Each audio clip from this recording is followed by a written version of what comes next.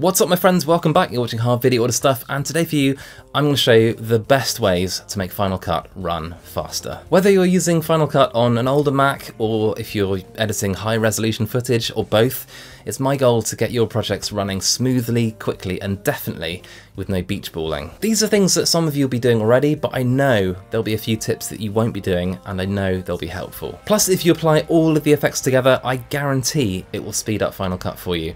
Anyway, this is going to be a quick one, let's dive straight in.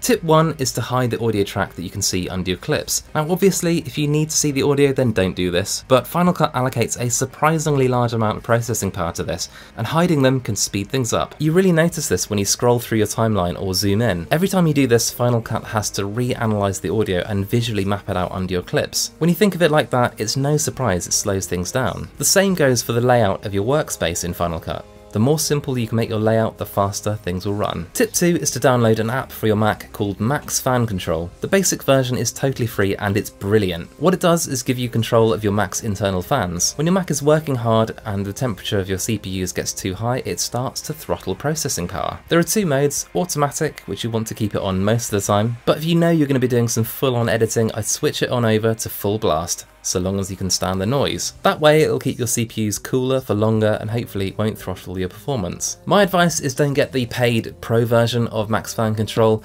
The free version works just fine for what we're doing here. Tip 3 is to change the background rendering settings to suit you. Bear in mind, background rendering takes up storage space and processing power when it's taking place, but a rendered clip should run flawlessly. I'd say if things are running fine without it, you can just leave it off and save yourself the storage space. Or you can do it the way that I do it and leave it on, but set it so that it starts background rendering after a few minutes of inactivity. That way, if you take a break from your editing to go and recaffeinate, Final Cut will get to work. Remember, when you finish a project, it's good practice to delete the old render files. Tip 4 is to switch to performance mode.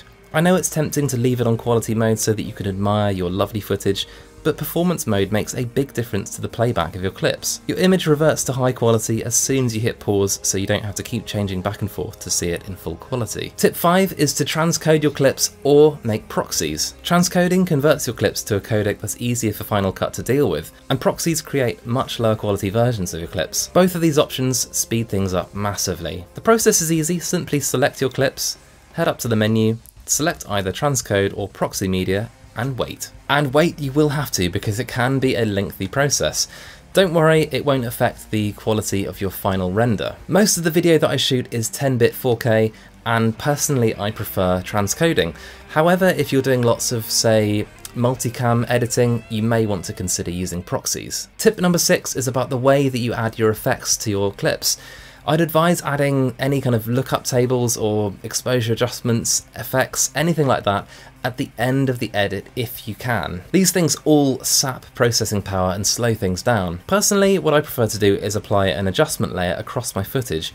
This has all of my color grading and other effects, and then I switch it on and off depending on what I'm doing. Adjustment layers aren't a stock plugin with Final Cut, but don't worry, you can get them for free. Just search for adjustment layer on Google and you'll find it. It's a game changer. Tip number 7, my final tip, is to use an SSD as your working drive for Final Cut editing. As we all know, SSDs are so much faster than standard hard drives to work with. They have two problems, obviously. Firstly, the capacity of them tends to be fairly small, and also the price is not great.